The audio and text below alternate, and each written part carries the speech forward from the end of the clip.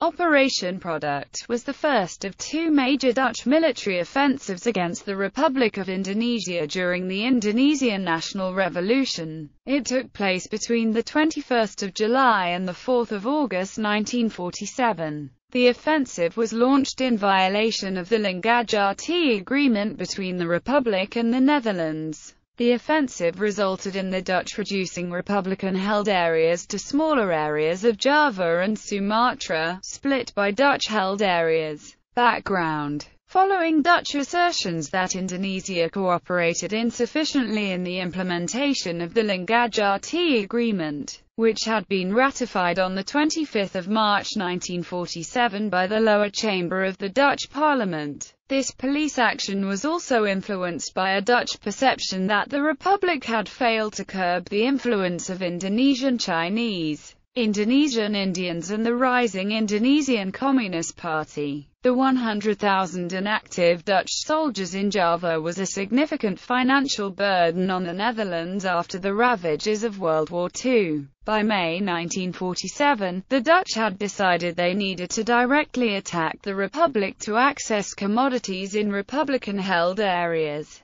in particular sugar in Java and oil and rubber in Sumatra. The Dutch military estimated they would need 2 weeks to secure Republican-held cities and 6 months for the whole of the Republican territory, less than. The offensive was intended to not include an attack on Yogyakarta, seat of the Republican government, due to high expected costs of fighting there. The offensive. On the 21st of July, the Dutch deployed 3 divisions in Java and 3 brigades on the less densely populated Sumatra. The operation resulted in the occupation of large parts of Java and Sumatra, with the Republican Army offering only weak resistance. Nevertheless, the TNI and its allies continued to conduct guerrilla operations from the hills in Dutch-controlled territory. The Dutch retaliated with airstrikes and a blockade of Republican-held areas. However, the Dutch were held back from full conquest of the Republic because of pressure from the UN Security Council, and by the United States, who were calling for a ceasefire. The Renville Agreement.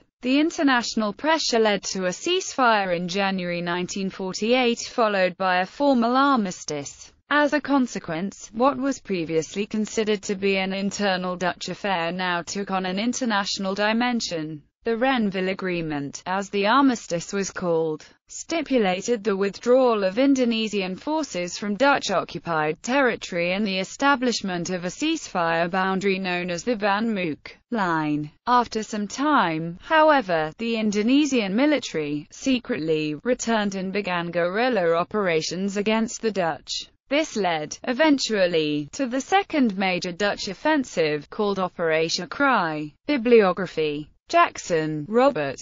Modern Military Aircraft on Combat. London. Amber Books. Ricklefs, M.C. A History of Modern Indonesia since c. 1300. San Francisco. Stanford University Press. Vickers, Adrian. A History of Modern Indonesia. Cambridge University Press. ISBN 0-521-54262-6.